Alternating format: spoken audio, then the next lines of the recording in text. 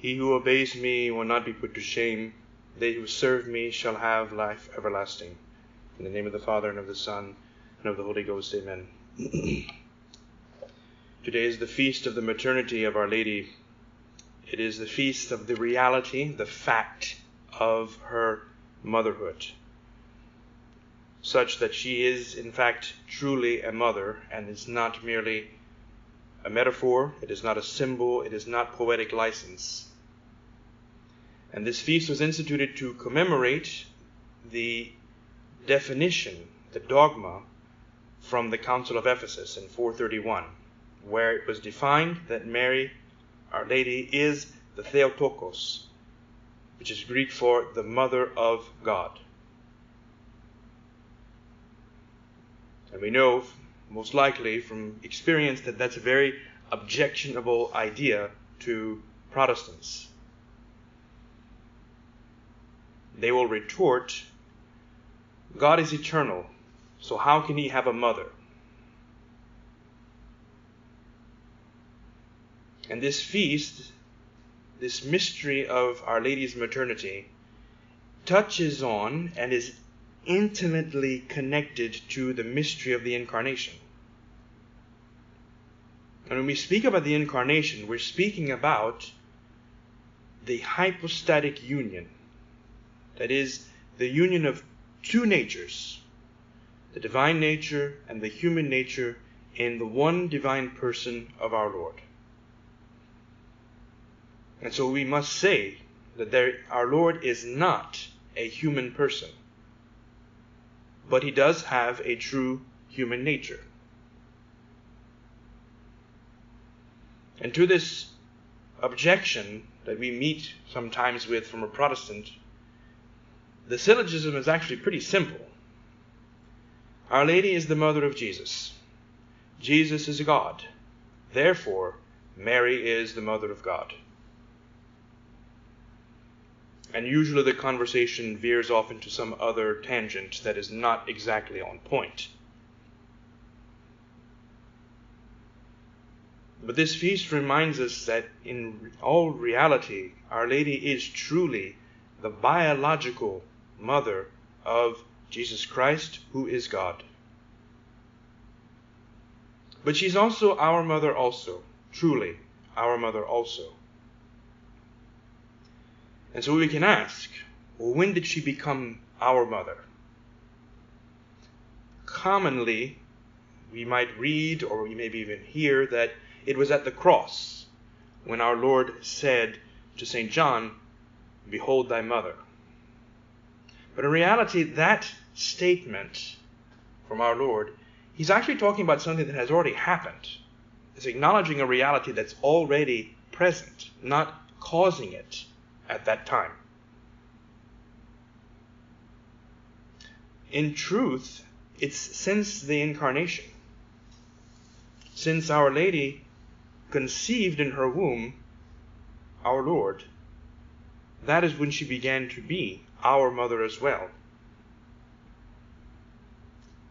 Simply because she's mother of the head of the mystical body, and so she must be the mother of the members of that mystical body.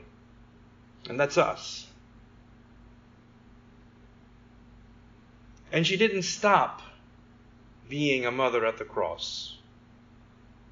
She continues to exercise her motherhood towards us at every instant.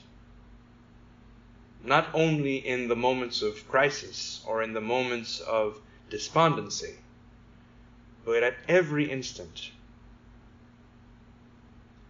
Mothers don't stop being mothers to their children when they run away or behave badly. So likewise, Our Lady doesn't stop being our mother when we sin, but rather she increases her effort to get us back to what is for our true happiness. In the biological order, in the way of genetics, it's normal that traits of the parents, both the father and mother, are transmitted to their children. You might hear that in meeting someone who knew your parents, and they meet you, the offspring, and they say, you look like your daddy, or you look like your mom. You sound like them. You have their eyes. You have this or that trait, and that's normal. Unfortunately, the gifts and virtues of Our Lady cannot be transmitted to us genetically, but they can be transmitted to us by grace.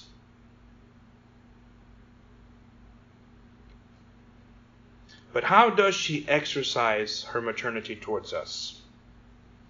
How does that come about? Well, number one, she transmits divine life. Note that word, she transmits. She doesn't cause, but she transmits divine life, which is the life of her Son. Such that our Lord is, in all truth, the life of the soul. And she has given him to us. In addition to that, she is the woman associated to the sacrifice of our Lord, par excellence. She is transmitting this divine life through her involvement in the sacrifice of her Son. She is the creature that cooperated in this unique, this singular manner with the work of the redemption. So much that by divine design, by divine will, she distributes the grace of our Lord to us. And from this point of view, she nourishes, she guides, she protects us. And she helps us to grow in this life of grace in order to reach what St. Paul calls this perfection, this full stature of Christ. And she is so desirous of transmitting that divine life that had the soldiers backed out at the last moment, had the soldiers refused to go through with the execution of our Lord, of his crucifixion, her disposition was such that she would have nailed him herself for the sake of this divine life and this conformity with the will of the Father.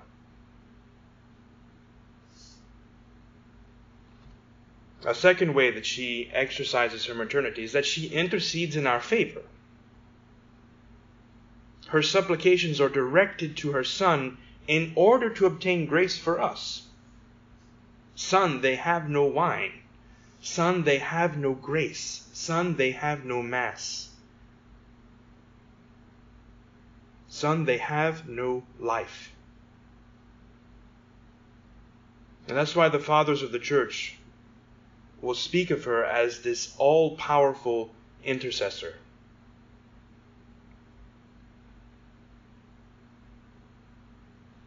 And this is all due to her perfect union of heart, this perfect communion that she has with her Son. She desires what he desires. This one heart that they share. And also because of her faith that would in fact move mountains. She also exercises this maternity through her universal mediation of graces. Now, this has never been defined as a dogma of the faith, but theologians will say that it is definable. It has all the characteristics required to be defined as a dogma of the faith. But even though it's not defined, it is still something to believe. She distributes the graces of her Son that were obtained for us with his redemption, and which she has obtained through her intercession. She is, in that sense, the distributrix of all graces. Not only the mediatrix, but the distributrix. She actually gives them to our souls.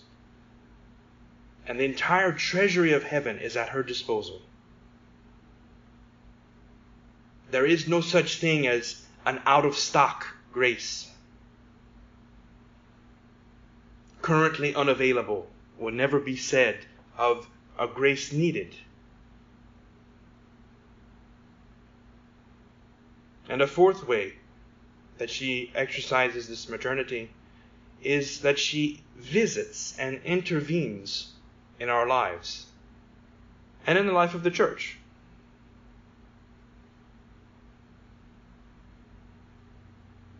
We have our own story here of this intervention, this visit, as it were, in relation to the community and those attached to it. Just as the pillar of cloud during the day and the pillar of fire at night went before the Jews in the desert after they had departed Egypt, and these pillars showed them the way, Our Lady, this new pillar, the pillar that we see represented in the famous dream of St. John Bosco, this new pillar, Our Lady, she goes in front of us during the times of confusion, the time of heartache, and times of battle, leading us safely to the heart of her Son and in His church. She also has all these apparitions in the history of the church, where she comes and displays her maternal concern, her maternal solicitude for sinners, for the situation in the world, the situations in the church. At Lourdes, penance, penance, penance, she said to St. Bernadette. La Salette, where she wept for the sake of the sins of humanity that were so offensive to Almighty God. How touching of a representation to us.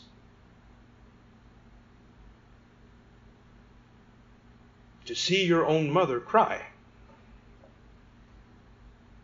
At Pomain in France,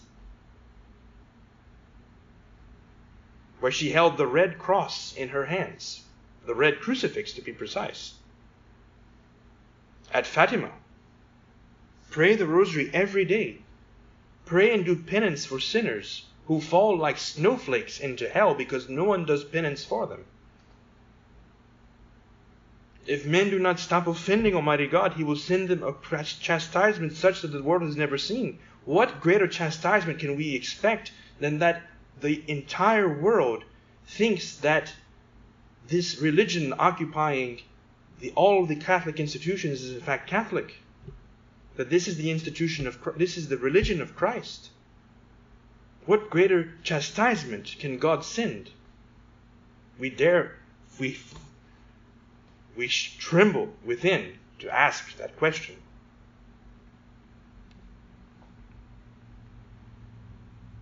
And so we have in this feast an incentive to go to our mother, because she wants to help us, and she wants us to help us. She wants to help us to save our souls, to get us into heaven.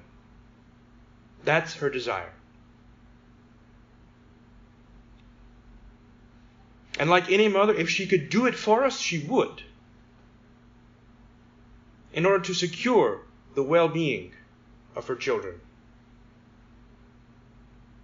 But God has decreed that we do have a cooperation imposed upon us.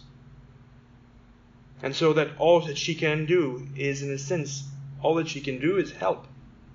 She can give us the means. She can give us the directions.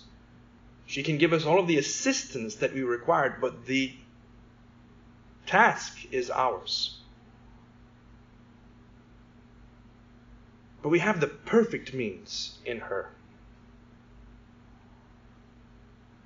We have the perfect means in her in how to get to heaven. She gives her own tools to us. She puts us on her team, we can say. the winning team. Even if we think we're on the B team, or if there is such a thing, the C team, on down, we're on the winning team because it's hers, and she will have the victory. We have her rosary in all of the different variations that there are of it. We have her scapular, not only the brown, but the green scapular, the blue scapular of her Immaculate Conception, the black scapular of her sorrows, her miraculous medal given to St. Catherine Labouré.